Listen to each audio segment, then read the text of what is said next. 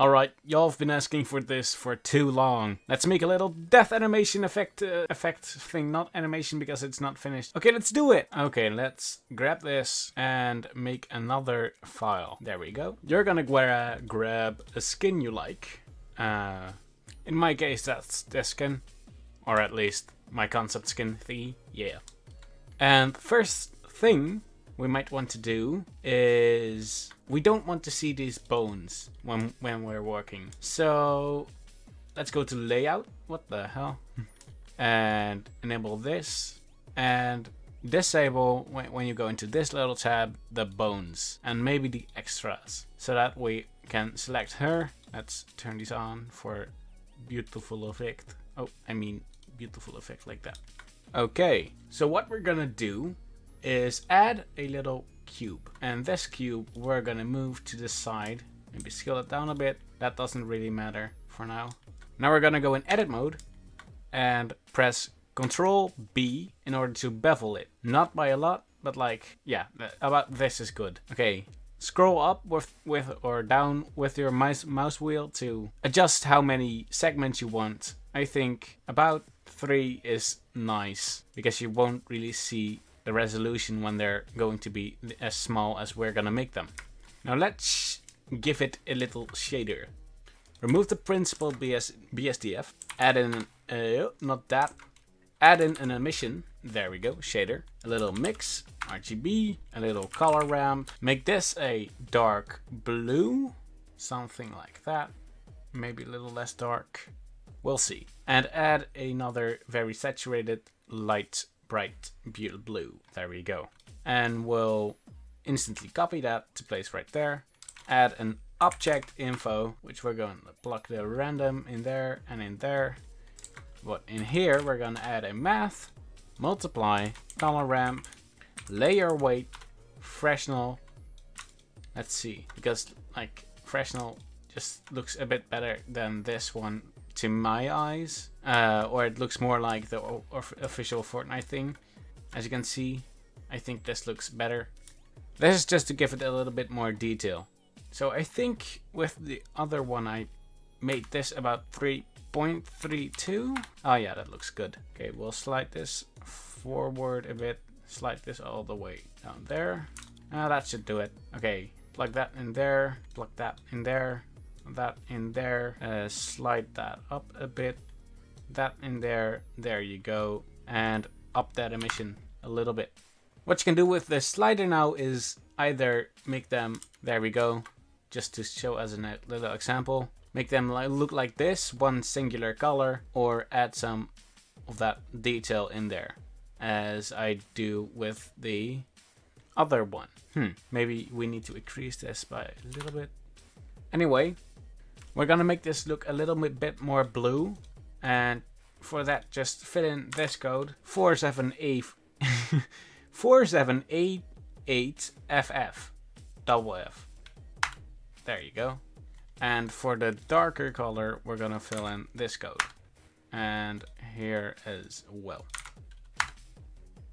And I'm not exactly sure why I did that the way I did this, but it probably has to do something with the reference, so we'll keep it like this. Now that we're done with the cube, we can just go ahead and delete these so that we have one cube left. We can go ahead and do the whole geometry nodes thing. Okay, so let's add a new geometry node system, and we are going to add an attribute, or just proximity attribute. We're gonna grab an object info, plug the geometry off into the target, and then we're gonna grab a little instance object, which will be where our character is going to be dissolved.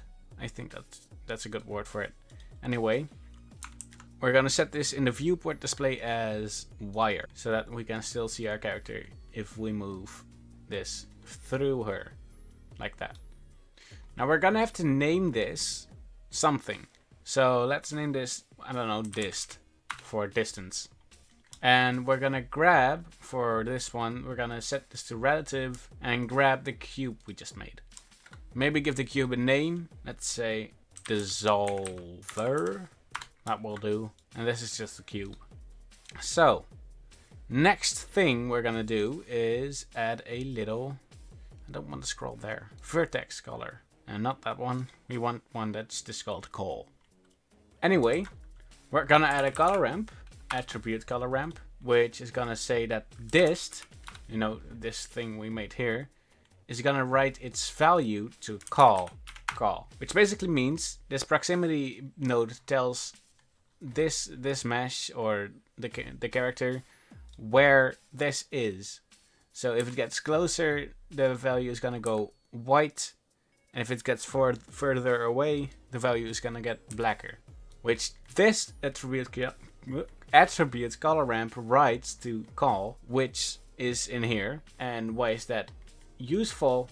We're gonna go into, we're gonna see that. We're gonna do shader editor, and I think this is the right one. Ooh, that's a lot of things. So if we just grab a vertex color and type in call and just kind of preview that, we can see that there's the texts where our cube is. Yeah. Now we're going to invert that. Basically because we're gonna fill in something that only works when this is, well, inverted. Add a point distribute. There we go. It might be a good idea to, before we do that, add a little join geometry and plug this in there so that we still have our model. And for the density, we're going to plug in call. Now, as you can see, if we move this here, things are gonna appear. Well, let's just kind of scale this number up to make it a little bit easier for us. And as a point instance, oh, what the hell was that? Oh my god. Point instance, there we go. If we just select for the point instance our little cube here, whoa, that's a lot of cube, which we can move away as soon as this moves away. But we don't want that to be as large as it is. So we're gonna add a little thing, which is an attribute randomize, which we're gonna set to scale.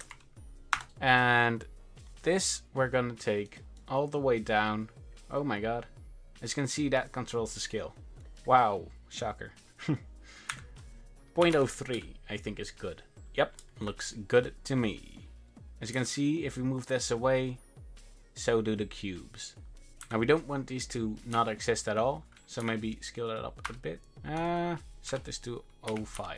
Yeah, now we're going to add another color ramp right here and set this to another value which we're going to make. I'm not sure what we call it, so let's just call it big or small boss. And for this we're going to drag our little white thing out here. I'm gonna go into solid mode because I can't stand that it's still laggy. What? Anyway, we're going to add another value which we're gonna set to black. Nope, we're gonna set to black.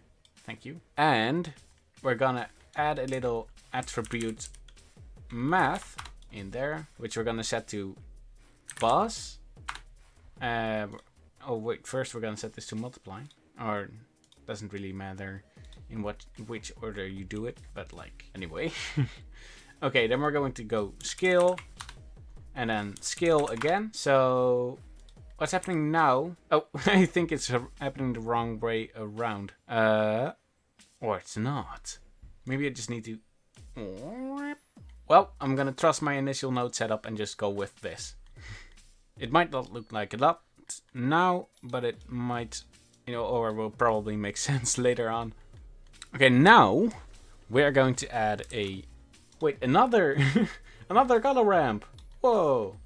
Okay, let's move this aside a bit so we can have our color ramps all around here, and drag this to the side and call this, instead of call, we'll call this rot for rotation. In here we are gonna add another math attribute, attribute math, there we go, and set this to multiply, which we're gonna set to rot, and then rotation, which is gonna make it rotate in every single way, every single direction, I think. Yeah, and the result is gonna be rotation. So basically what's gonna happen is that the cubes are going to move or rotate when this thing passes, and I think not a lot is happening right now, so we're gonna we're gonna change that. We're gonna set this to 4, and now they're going to rotate more. Yeah, look at that. Wow. And they're still not really leaving the body, so what we're going to do with that is an attribute mix. There we go. We're gonna set this to vector, this to multiply, this float we're gonna set to, I think, an attribute, which is gonna be our brought. Now it's not really making sense anymore, but I think it will work. Okay, position, another one, position. We're gonna set these to 1, 1. Oh, how I did that, by the way, is you hold down your left click and then slide down, and then you select all these values and something will happen, as you can see. Anything you type in will be typed in under that. So let's set that to 1, and we're gonna set our Z or Z value to another value. Yeah, wow, as you can see, that does something great. Now if we're just gonna make them lay down, that would work better. So if we just no, you would see, no, that's not the right way. Okay, let's not make her lay down. Lay down. Maybe pull that up a bit. You'll see that shit happens, and you can play around with these values a bit, and you'll see that, yeah, stuff happens. Great. Okay, I see that these are a bit too evenly moving, so we might wanna, or moving too evenly. We might wanna add another attribute to randomize. Randomize, there we go. And let's see. We're gonna set this to factor, and we're gonna set this to, okay, I'm gonna think really hard. Oh wait, I don't have to think really hard. This is gonna be position, and oh, what the hell? This is gonna be 1 or not, I guess. Oh, no, wait. We have to set this to a new value. So, pause. We'll just set this to pause. There we go. And we'll set this this factor to an attribute, and we'll set this to pause. And we'll set that to 1.4, and this to like 1.2. And now, I think if you move, oh, not that one. If you move this, it will move very randomly. Yeah. Although I do still want it to be more random. Let's see. Move this up. Yeah. Okay. This down. As you can see, oh, so much randomness. Thank you. Oh, look, it's working. Oh my god. Yeah. So if you only want your character to lie down, I think it's good to just put this all to 1, or just put these all to 1. Except for this one, except for the Z value. So this one is going to be something like 2, and this one is going to be, or something like 1.5, and this one is going to be something like 2, which would mean that it only moves up on the Z value, which is exactly what I did here, as you can see. Well, I didn't do exactly what I did there. I didn't add the randomize node, which I did add here. But this one is very handy if you want some more randomization, and randomization is key. So as you can see, I only moved up the Z value because, well, it only has to move on the Z value here. If I would set this to like 1.5 or 1.1 and this to 1.3 or something, as you can see, it will move other directions as well, and not just the up direction that's up, the Z value. Oh, maybe this looks pretty good actually. I'm gonna need to keep that in there, these values. Well, except that there's a little bit of a big wall right there, which we can fix with another attribute randomize node, which we did add here. So yeah, we won. Okay, let's set this a bit higher. As you can see, oh wait, let's add back our our thingies which we initially had there.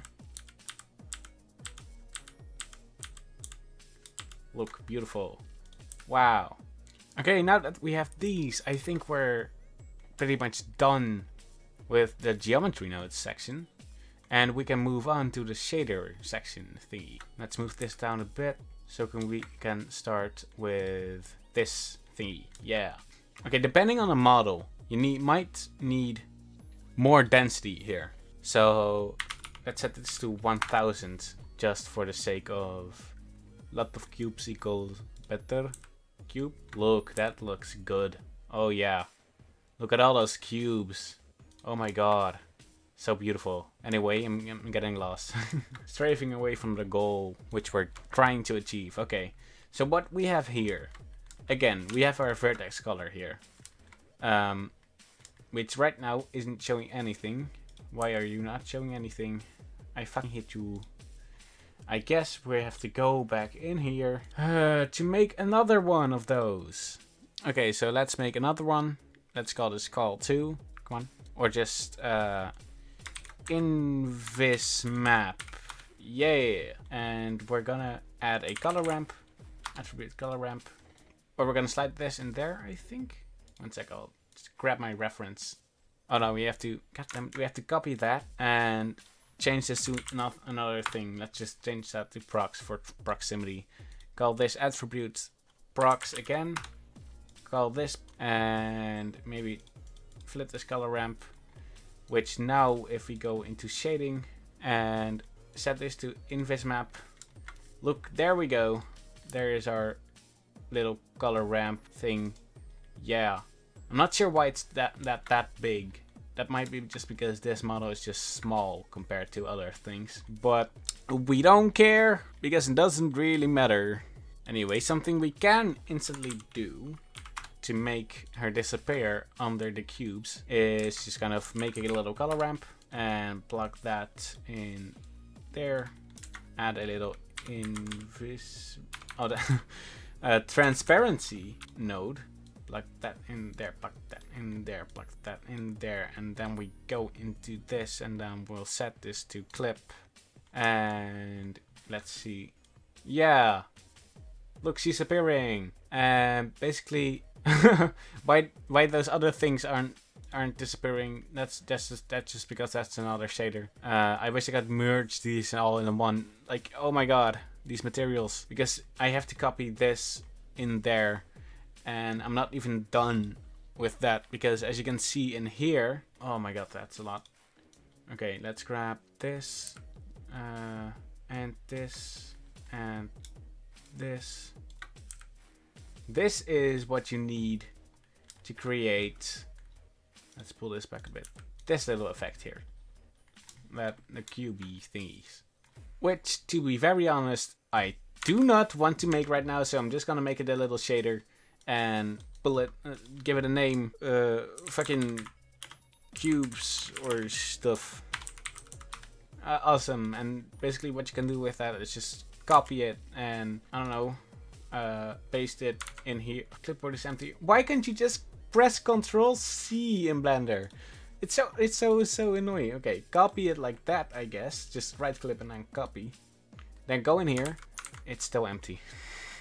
my life. Okay, then we're going to have to go file, or and just go file, not link, file, append, creative. I don't know why I called it. Oh, no, because I made it for a creative thumbnail. Anyway, node 3, fucking cubes or stuff. Where is it? Oh wait, I have to add it into my scene. Fucking cubes or stuff. Plug that in there. This should be named invis map. So I guess, yeah. If you want to edit this, if you want this to work, you have to change this to your thingy, to your color map you just made, which I called invis map. I think you're all good after that. What if the? Oh my god. Sometimes I just add a lot of unnecessary nodes. Anyway, let's see if this works. Yeah, no, it doesn't. Okay. I guess we're gonna have to set this to, instead of clip, we're gonna set this to hashed. And it still doesn't work. So what we're gonna do then is gonna set this back to clip and go in here and maybe Nope, not that one. Wow. There we go. Look at that. I'm gonna pull that all the way back. And let's see if that works better. Oh, it does. Oh, beautiful glory. Oh my god. Yes. Thank you. That's not often that you just can grab a shader and it almost works instantaneously. Wow. And I guess we can plug in something thingies, vectors, color, scale. We can go ahead and plug these skills in there. Oh, grab the skill. Grab the fucking skill. Plug that in there. And plug that in there. So you can have a little more control over that. And now you can control the size of those skills. Of those cubes, little thingies. Look at that. Wowie. Now as you can see, this doesn't look like anything. But that's just because we have to copy these.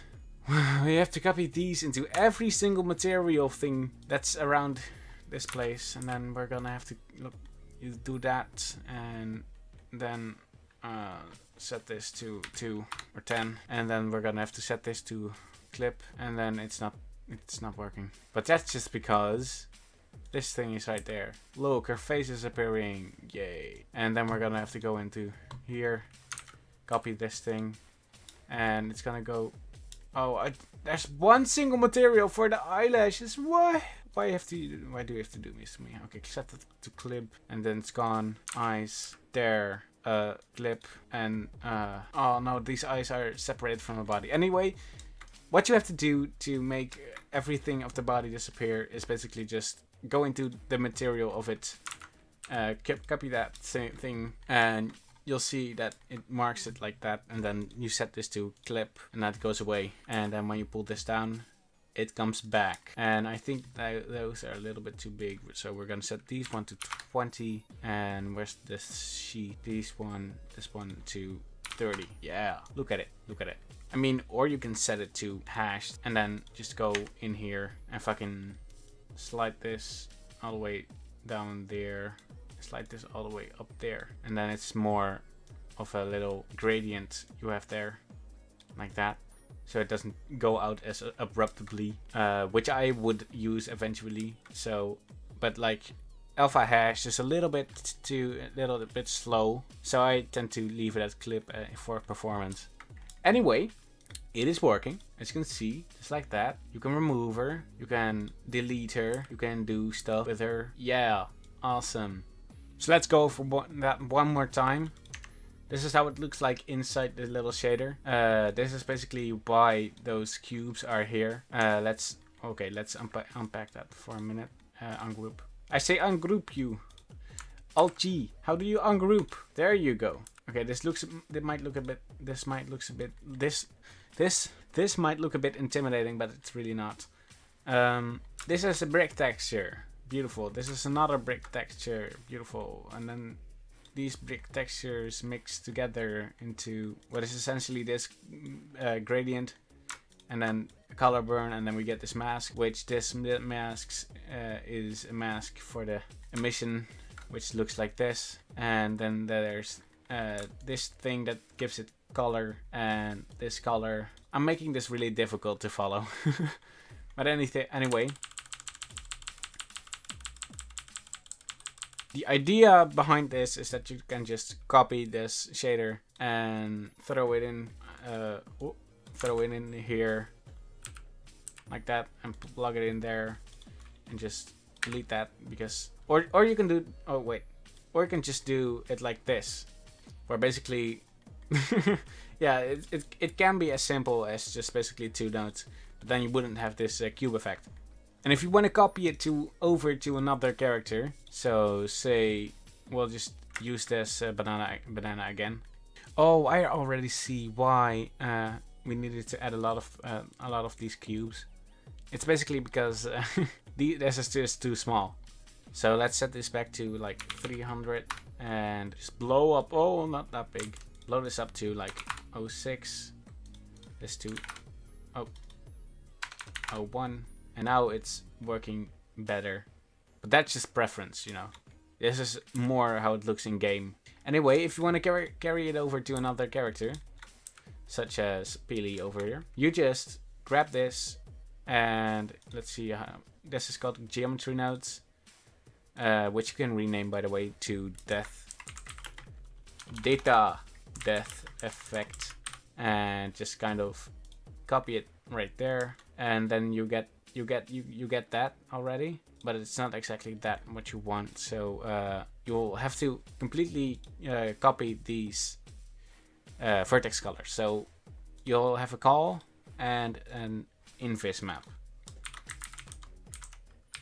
These have to be exactly named. These have to be identical. And then you can just go into shader editor and copy your little shader and plug that in there. And of course set this to alpha clip or hashed, which one you prefer is up to you. And plug that into there. And as you can see, maybe scale that down a bit. It just works. It just works like that. It just does. Yeah. So anyway, that has been the end of this tutorial. Again, you can just kind of mess around. Set this to like 1, 1, 2, 1, and then you'll get the effect that made this whole thing go viral, or not viral, just very requested in the first place. As you can see, if you set this to 2, and this might be to 1.2. So I'm gonna end the tutorial here. I hope you liked it, and I will see you next time.